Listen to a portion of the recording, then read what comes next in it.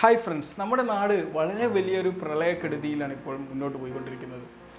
ഇന്നലെയൊക്കെ നമ്മളിങ്ങനെ യാത്ര ചെയ്തപ്പം പല വഴികളിലും നമ്മൾ കുടുങ്ങിപ്പോയിട്ടുണ്ട്, നമ്മൾ സ്റ്റക്കായിട്ട് പോയിട്ടുണ്ട്. നമ്മുടെ ജീവിതത്തിലും ഒരുപാട് പേര് ഇതുപോലെ ഇങ്ങനെ സ്റ്റക്കായി കിടക്കുന്നുണ്ട്. എന്തുകൊണ്ടാണ് നമ്മൾ ജീവിതത്തിൽ പലപ്പോഴും സ്റ്റക്കായി പോകുന്നത് എന്നൊന്ന് പരിശോധിക്കൽ അനിവാര്യമാണെന്ന് എനിക്ക് തോന്നുന്നു. ഒന്നാമതായി നമ്മൾ എന്തുകൊണ്ടാണ് സ്റ്റക്കായി പോകുന്നത്? നമുക്ക് എങ്ങോട്ടാണ് പോകുന്നത് എന്നുള്ള വ്യക്തമായിട്ടുള്ള ഒരു മാപ്പ് നമ്മുടെ കയ്യിലില്ല എന്നുള്ളതാണ്.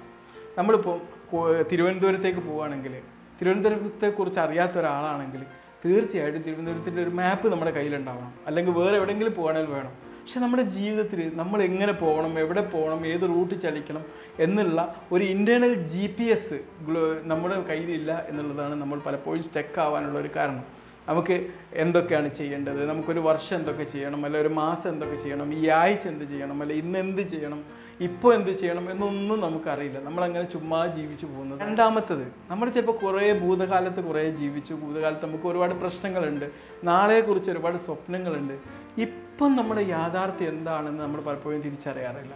ചിലപ്പം നമുക്ക് മുമ്പ് എന്നോ ഒരു നല്ല ബന്ധം ഉണ്ടായിരിക്കാം, ആ ബന്ധം തകർന്നടിഞ്ഞ് തരിപ്പണായിട്ടുണ്ടാവും. എന്നാലും നമ്മൾ ആ പഴയ ഓർമ്മകളിൽ ഇന്നും അങ്ങനെ ജീവിച്ചു പോകും. പക്ഷേ ചിലപ്പം അത്തരം ഘട്ടങ്ങളിൽ ഇപ്പോൾ എന്ത് സംഭവിച്ചു, ഇപ്പോഴത്തെ യാഥാർത്ഥ്യം എന്താണ് എന്ന് നമ്മൾ പൂർണ്ണമായിട്ടും തിരിച്ചറിയേണ്ടതുണ്ട്.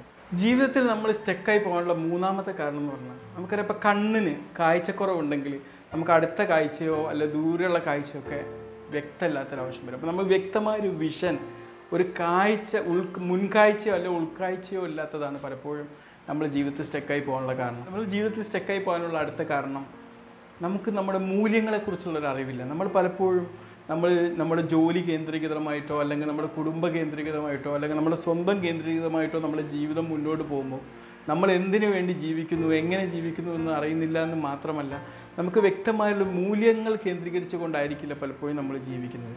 നമ്മളിപ്പോൾ ഒരു മൂല്യകേന്ദ്രീകൃതമായിട്ടാണ് ജീവിക്കുന്നതെങ്കിൽ, നമ്മളിപ്പോൾ ഉദാഹരണത്തിന് പോസിറ്റീവായിട്ടുള്ള മൂല്യങ്ങളായുള്ള സത്യസന്ധത, അല്ലെങ്കിൽ വിജയം, സ്നേഹം, കരുണ, പഠനം തുടങ്ങിയ മൂല്യങ്ങൾ കേന്ദ്രീകരിച്ചു കൊണ്ടാണ് നമ്മൾ ജീവിക്കുന്നതെങ്കിൽ തീർച്ചയായിട്ടും നമുക്ക് ജീവിതത്തിൻ്റെ എല്ലാ മേഖലകളിലും വളരെ വിജയകരമായിട്ട് മുന്നോട്ട് കുതിക്കാൻ പറ്റും.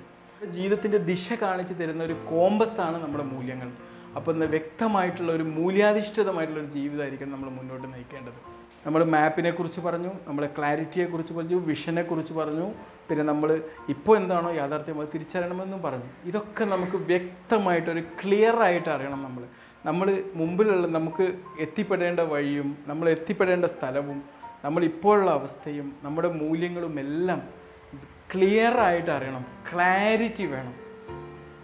ഈ ക്ലാരിറ്റി ഉണ്ടാകുമ്പോഴേ നമ്മൾ സ്റ്റക്ക് ആവാതെ പോകുള്ളൂ. കാരണം നമുക്ക് എങ്ങോട്ട് പോകുന്നു എന്നുള്ളതും നമ്മൾ എവിടെ എത്തി എന്നുള്ളതും നമ്മൾ എങ്ങനെ പോകുന്നു എന്നുള്ളതും നമ്മുടെ കൂടെ ആരൊക്കെയാണ് വരുന്നത് എന്നുള്ളതും ഒക്കെ നമ്മൾ വ്യക്തമായിട്ട് അറിയുന്നതോടുകൂടി നമ്മൾ ജീവിതത്തിൽ ഒരിക്കലും സ്റ്റക്കായി പോവില്ല. നമ്മൾ വളരെ സന്തോഷത്തോടെ നമ്മൾ ജീവിതത്തിൽ മുന്നോട്ട് കുതിക്കുക തന്നെ ചെയ്യും. ഇത്തരം ഒരു യാത്രയിൽ നമ്മുടെ മുമ്പിൽ കാത്തിരിക്കുന്നത് വ്യക്തമായിട്ടുള്ള വിജയം തന്നെയാണ്. എല്ലാവർക്കും ജീവിതത്തിലെ ഒരു മേഖലയിലും സ്റ്റക്കായി പോവാതെ മുന്നോട്ട് ഗമിക്കാൻ കഴിയട്ടെ എന്ന് ഞാൻ ആശംസിക്കുന്നു. ബൈ.